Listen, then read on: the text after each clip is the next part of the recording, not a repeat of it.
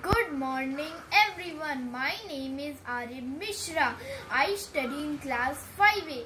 Today I am going to speak about Republic Day. Every year India celebrates its Republic Day on 26 January.